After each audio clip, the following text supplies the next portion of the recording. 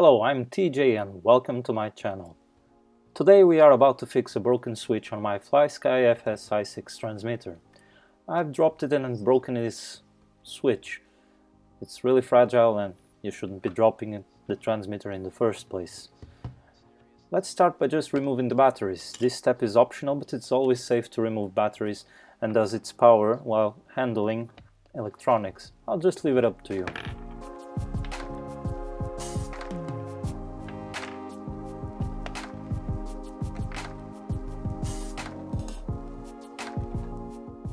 After removing the batteries, we just need to remove the back screws. We have 4 screws on the back plate, and this is what it is between us and the inside of the transmitter.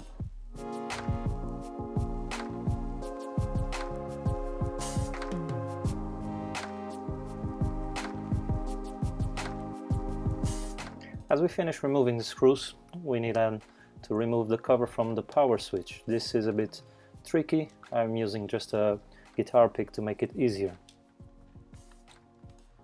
After removing the cover from the power switch, we just need to pry the transmitter open. You can use your fingers, but as it is a bit tricky, just use a guitar pick as a tool to open it. The guitar pick is quite useful as it can really slide between the two parts without leaving any damage. As you do the last push to open up the transmitter, be really careful because you have 2 wires connected to the board, one for the COM port and one for the batteries. Here you can see the 2 connectors on the right. They are the ones that you need to remove. Be really gentle while removing the 2 connectors, as this will avoid doing any damage to the board. After removing the 2 connectors, just put the back plate away as you don't need it right now. You can inspect the interior of your transmitter. Be careful while moving any flex cables or any wires around because you can damage your board irreparably. On the next step, we will need to unscrew the switch from the front plate. Just remove the front nut holding the switch back on its place. We can now remove the switch from its place. As you can see, we have 2 wires that we will need to unsolder.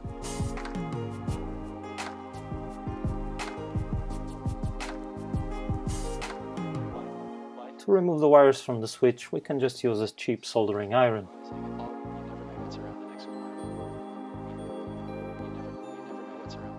After warming up the soldering iron, it should really be easy to unsolder the wires. Just be careful and don't burn yourself.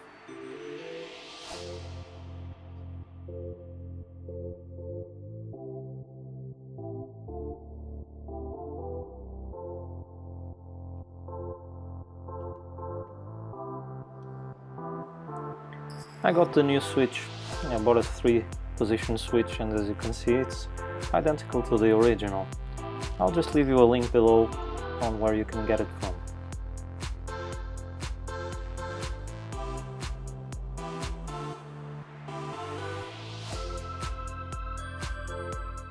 Next, we need to solder the wires into the new switch. It's always easier if you attach this switch to something, as it's soldering with just 2 hands. It's really not easy. I used the cheap clip crocodile thingy, as you can see, and it's really helpful while soldering wires. Just apply your solder first to the switch, next to the wires, and it should be a fairly simple process.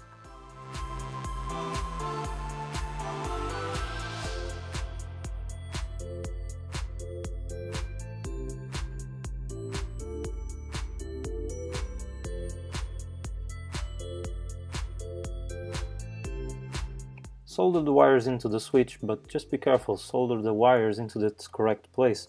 Just go back into the video and see the correct position of the wires. It's always easier and prevents you from having a reversed switch on your transmitter.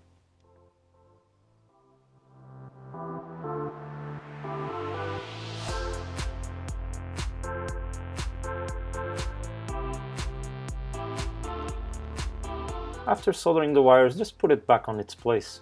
Just be careful once more so that you don't damage anything electronical inside the transmitter. It should go in really easily, and then the only thing that you need to do is just screw the nut on the front.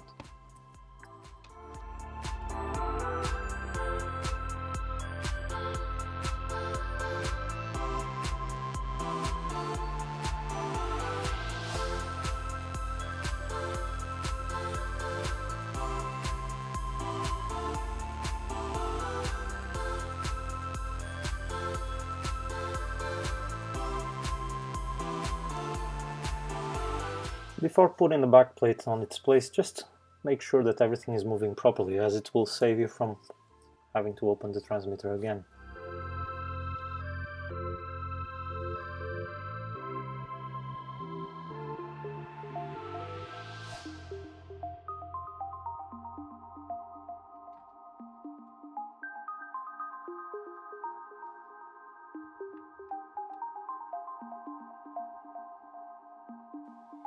Then you will have to connect the wires back into the board.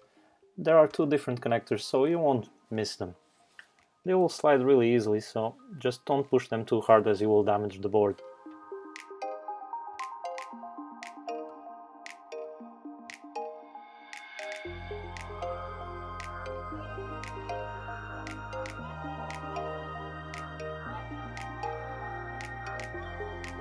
Start by assembling the case from the top. It's easier and it will prevent any damage.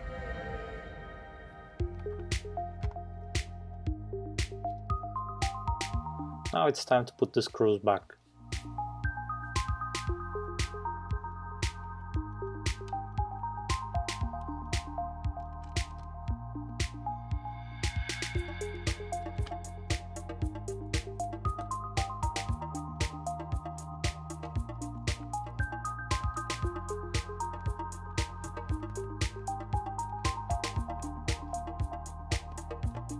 Let's put the batteries back and see if we've done a good job or if we were really terrible.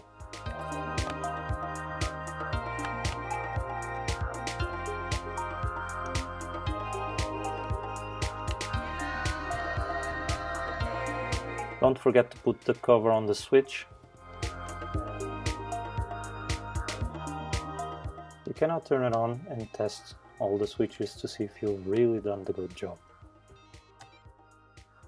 As you can hear from the beeping, I installed the switch upside down. Lesson learned, I guess.